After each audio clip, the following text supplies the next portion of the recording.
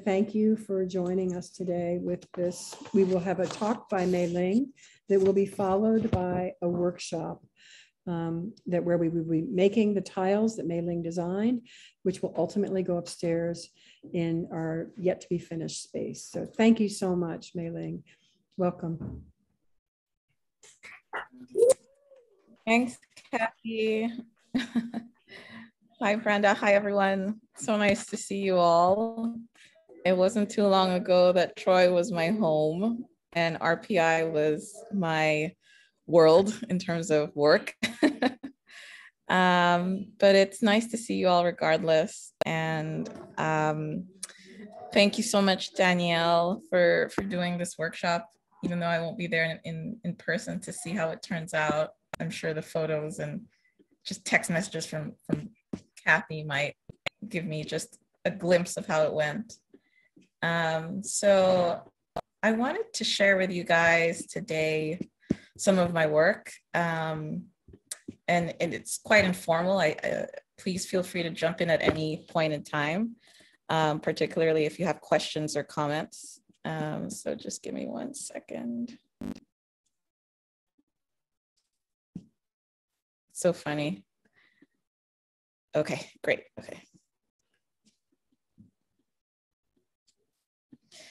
Okay.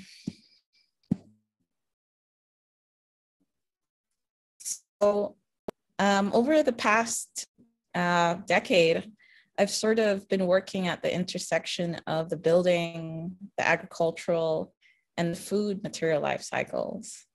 This very much began when I was at RPI, and I sort of had a crisis when I was working, doing my PhD at the Center for Architecture, Science, and Ecology. And we were working on some really high-tech dynamic systems for buildings. And I realized all of a sudden that nothing I was working on would ever make its way to where I came from. And what's more, even if it did, it would be a luxury sort of project. And so I sort of made a decision in my second year of my PhD to work with a material stream that has been in abundance where I come from. For centuries, Africa has exported low-value agricultural goods abroad, and the remnants of that has been waste all across agricultural enterprises on the continent. And so that journey really began by looking at materials coming out of agriculture and making its way into our buildings through upcycling. And over time, I realized that the missing link was the materials that made its way onto our plate, and all of the ways in which, and the quantities of waste that come out of that cycle, not necessarily being super efficient. For me, the building, was such an important place to begin. If we look at the way in which energy is consumed in our world, buildings form the primary consumer of energy, about 40% ahead of transport, ahead of industry. And what's interesting is if you break that 40% down, you'll realize that only 20% of that energy is spent on processing and constructing buildings.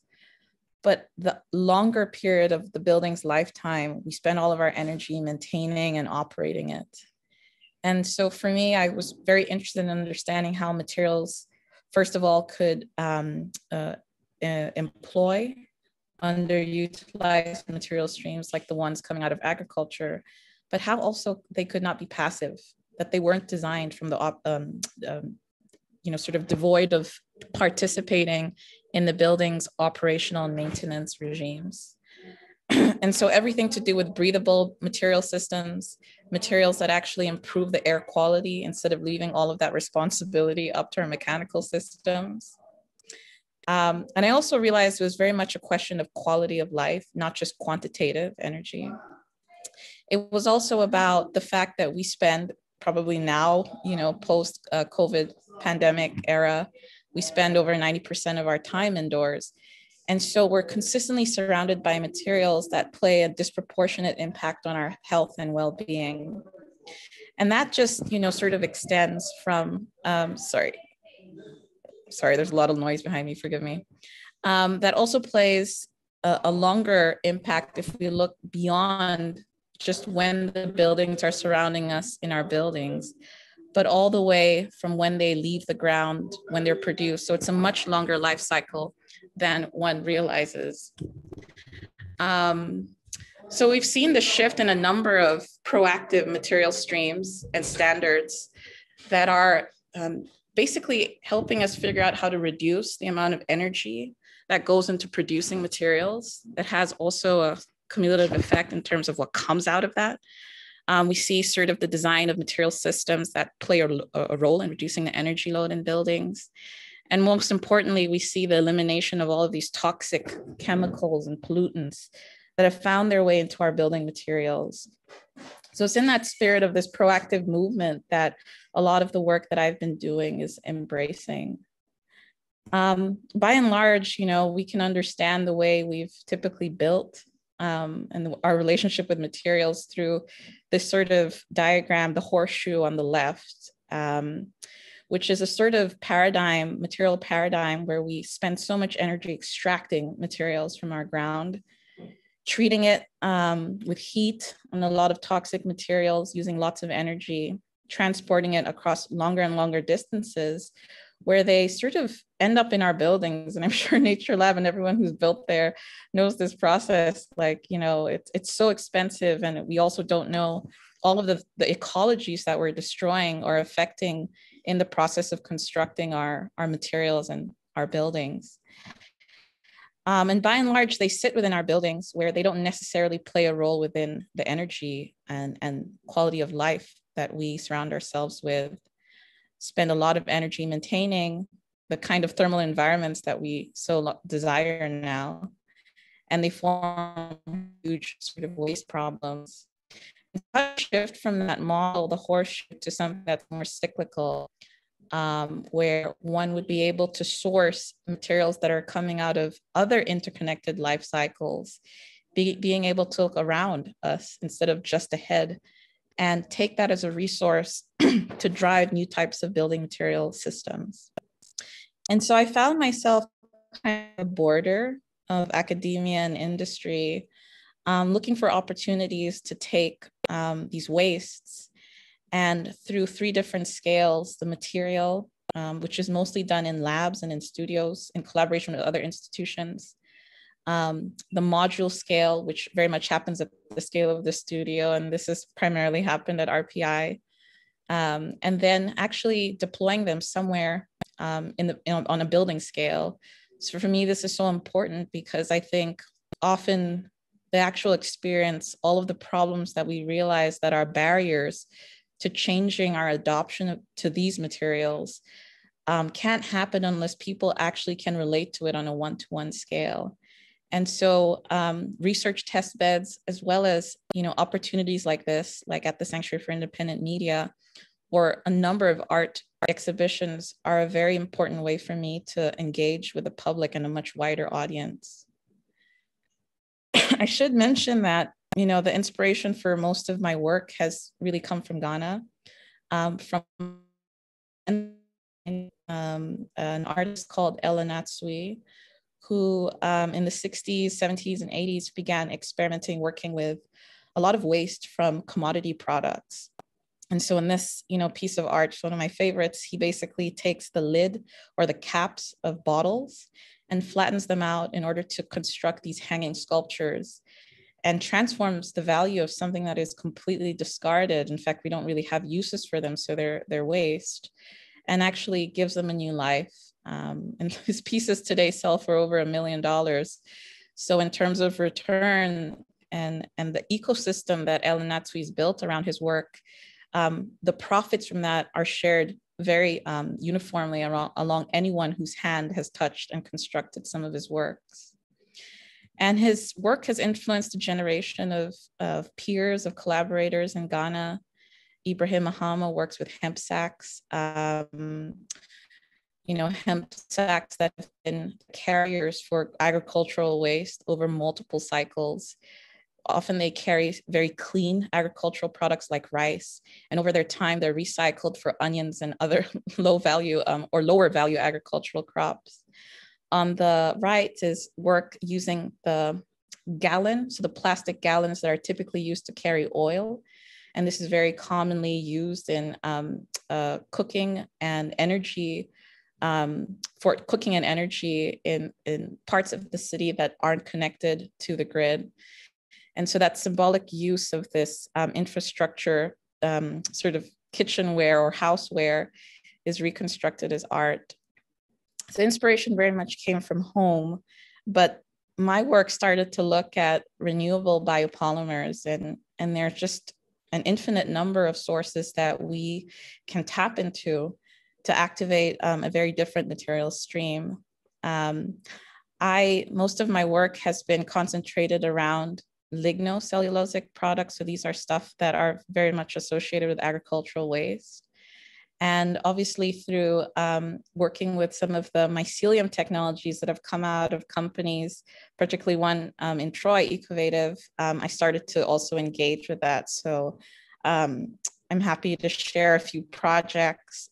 And if there are any questions, please, just jump right in. Agricultural waste was such an important place to begin, mainly because of the sheer scale at which we're generating it. And it's very much tied to our growth as a human species. The more we grow, the more food we need to eat. And that also drives this huge production of material waste. So we knew that about 10 years ago, we were producing about 1 billion megagrams of materials just for food. And it's kind of crazy to think that only 1/3 finds its way onto our plates. And a much larger percentage is actually either prematurely downcycled or burnt in open air. So we haven't developed the mechanisms for being patient and for finding out what these wastes are used, could be used for, before they are ready to return back to the ground. And looking at all of the largest sources of agricultural wastes or agricultural byproducts, I sort of started off looking at the waste from coconut. And it isn't by and large the most widely available or the most widely produced. But what was interesting about it was the fact that if you break down the husk, which is the waste byproduct, it had a really high percentage of some really strong fibers, the lignin components, and had very little sugar. So it lent itself to a whole range of interesting applications, particularly for buildings. The other thing is coconut is sort of in the hands of farmers all along the tropical equator that make less than $1 a day. And so the fact that we might turn what was a waste problem in their backyards into an opportunity for generating revenue was also a huge driver for the work. So it was through the coconut that I had my first encounter with mycelium. I was sort of researching, taking that waste, as you can see over here. A lot of coconuts are drunk in cities. This is also part of a global trend. Coconut is the new superfood. Everything coconut butter, coconut oil. I sound like the guy and the shrimp guy in Forrest Gump. It's just, it never ends, the coconut uses. But that is a very common scene, as you can see over there on the streets of Accra, Ghana's capital, where you have just piles of coconut husk produced daily.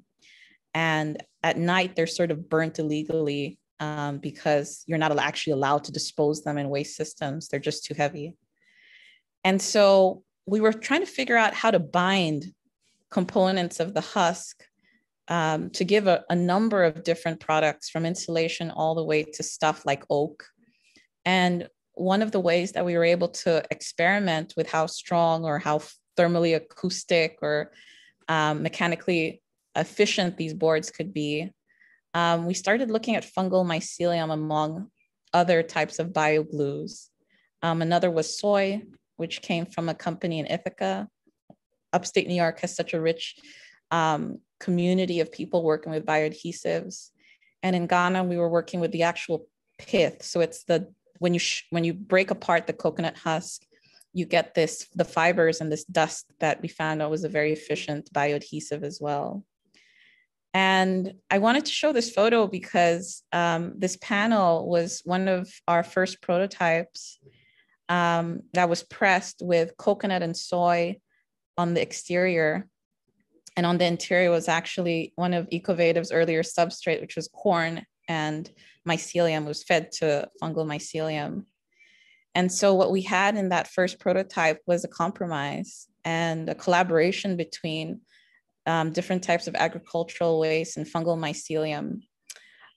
Initially, when we had pressed this and it was fully made out of coconut, it was just such a heavy panel, incredibly heavy, was really bad at absorbing sound. And so the mycelium and the corn in there gave a much lighter panel, really helped us deal with thermal and acoustic absorption. And so it's one of my favorite projects, and till this day, I'm still learning a lot from it. And we also sort of, from the module scale, displayed it in Ghana in a contemporary arts festival.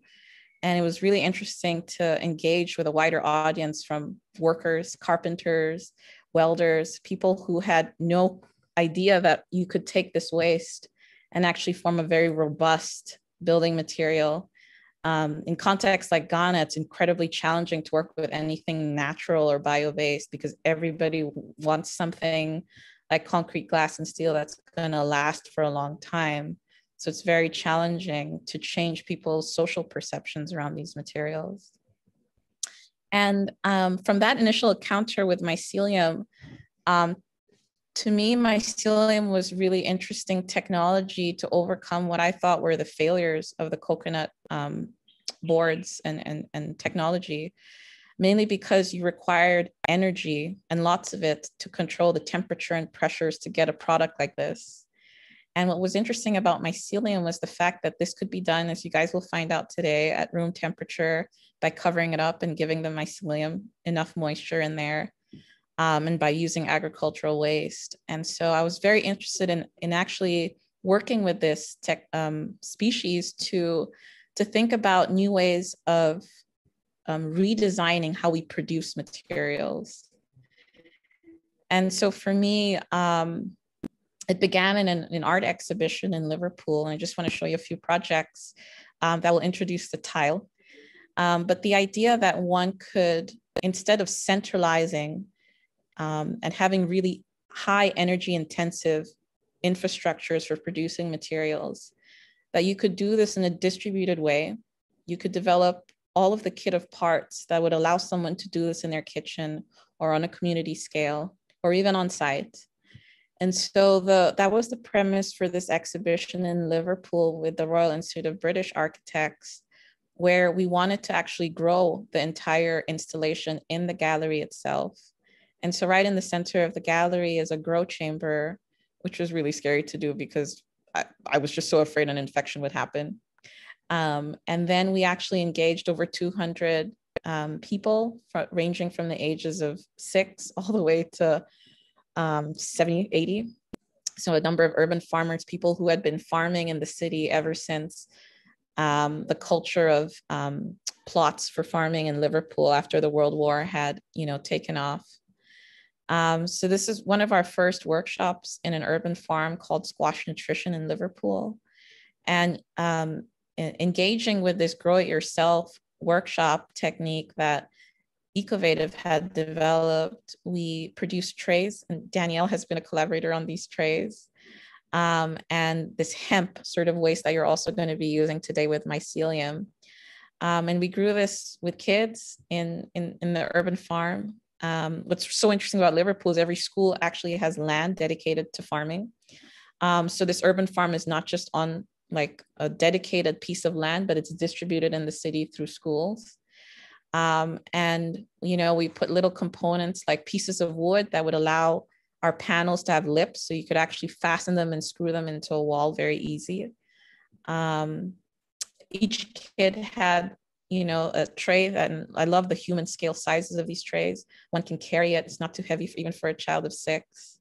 We did this in high schools. We also did this in universities. And then we grew them after they had been inoculated in the trays in the gallery. And the students actually came to actually install it in a tunnel that's actually at the start of the gallery itself. So we built out that sort of entrance tunnel.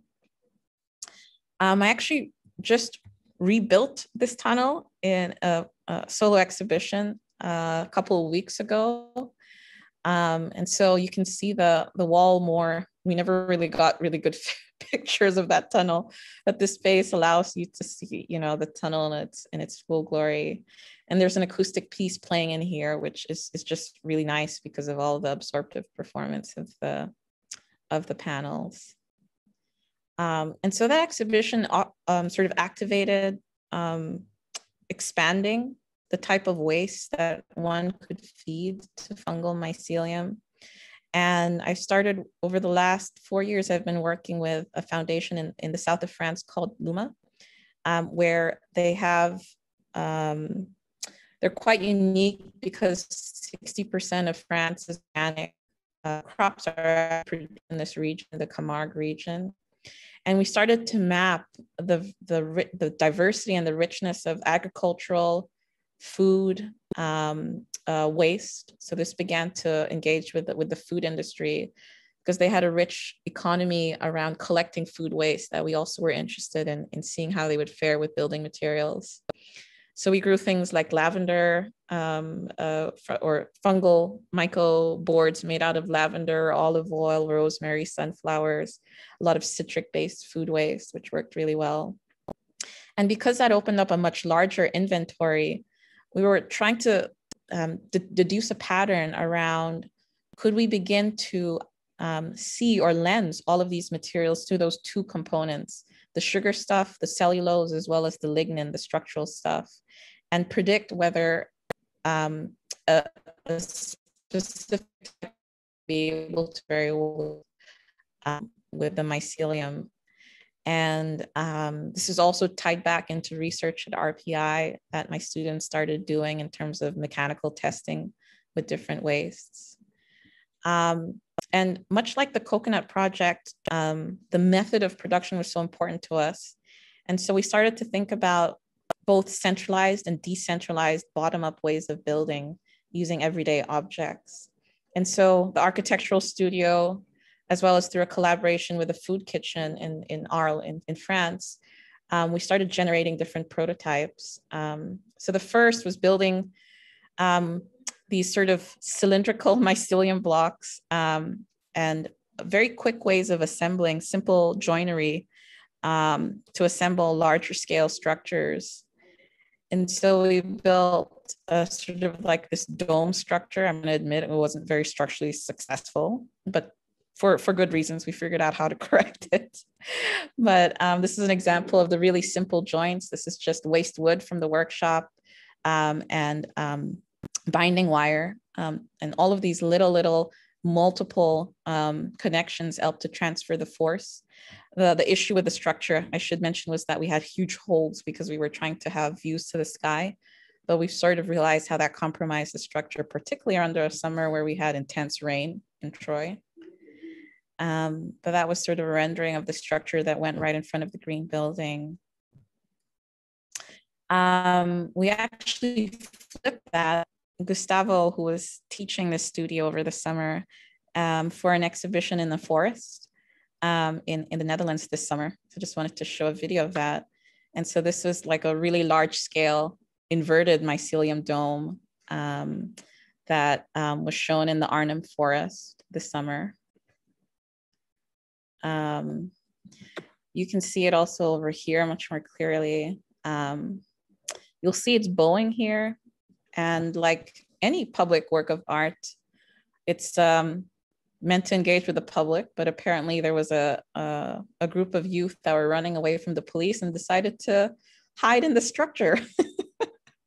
And so it was interesting. I was surprised that the structure held actually under the weight of a few people, but it was climbed on top of. But that's just a video showing people engaging with it. Also in Arles, and this is quite similar to what you might be doing today, is we had individual panels that would accept other types of objects, also grown by everyday materials or arts or plants, that would infill the spaces between the panels. And so this was grown for a community kitchen called the Kitchen Collaborative, which has a rich mixture of North African, French, West African residents that use and cook for the community. And what we decided to do initially was to grow objects that would hold things that needed to be used on tables in the kitchen. But over time, and since this took place over the pandemic, they realized the huge issue was being able to source and share really interesting species of seeds in the community garden that was literally a few meters away from the kitchen. And so we actually are developing it to become a seed wall, a plant and seed wall with ceramic capsules inside. And I thought it'd be interesting to show this because there's also that opportunity in between the panels that you're growing today to put something that might relate to the exterior neighborhood or environment or programming in terms of integrating plants or seeds or art. So that was just installed a couple of weeks ago, and we're still building out and sourcing some of the seeds that can be shared among those who are involved with the community kitchen. And I kind of wanted to end on an introduction to the tile that you're growing today. The pattern of which, the surface texture pattern of which was inspired by the movement of the cap of a mushroom organism as it's beginning to reach maturity. And so also last week, we installed this sort of landscape installation called Healing Meadow, made out of those panels. Typically, they're used in a wall configuration, but we actually put them as a floor landscape. Plants known to the region around Hasselt, and plants that we know are very close to the human body in terms of healing. So you'll see that over there, and you can probably deduce some of the shapes that I was just talking about, particularly around the oyster mushroom specifically. And so, yeah, I just wanted to end with that. I also know that there are talks going on about what could be in between the panels that you're growing today, and whether that's plants or art. It's a wall that's meant to interact with a number of different objects and not necessarily be a monolith on its own. So I'm very excited to see what you guys come up with. Sorry. I also want to give a big shout out to Danielle Marino, who's sitting here, who is going to be one of the people who is going to lead a designer who's going to help us lead the workshop. So thank you, Danielle. May, I just wanted to say that I loved your presentation. Thank you so much. And I'm wondering, are you working with any other products or waste products in Ghana besides the coconut husks at this point? And maybe you could just briefly describe some of the projects that you're involved in right now. Yeah. So the other waste that we've been working on is primarily for water treatment. And, again, in responding to some of the barriers of the social barriers of using these materials, we decided to think about using agricultural waste to treat water because that's such a huge problem. And so we've been working with the waste byproduct of a plant called moringa. It's typically used for tea and oil. You can find it in Whole Foods.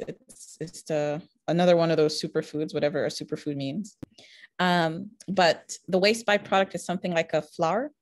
It's like bread flour, but it's when you add it to really toxic water, particularly textile wastewater that has a lot of dyes and heavy metals. The moringa press meal is very good at binding all the bad and heavy stuff together and allowing it to settle. So it's a great flocculant. And so we've been using that to treat the water coming out of a company's distributed cooperative of women throughout the country. And they're sort of scaling that project up because they're building a centralized or semi-centralized factory in the eastern region where a lot of the women live. And so being able to scale it up from something that's sort of a home technology to almost like a semi-centralized factory is sort of a huge challenge and opportunity that we're engaged with right now. Another, byproduct that has been really important for me to use is cocoa pods. Ghana is one of the world's largest producers of high quality chocolate. Should have been called the Chocolate Coast, not the Gold Coast.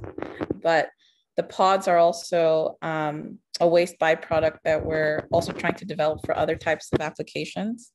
Much like the coconut, they are downcycled prematurely into basically soil substitute media, for hydroponics, for nursing saplings of crops like rubber.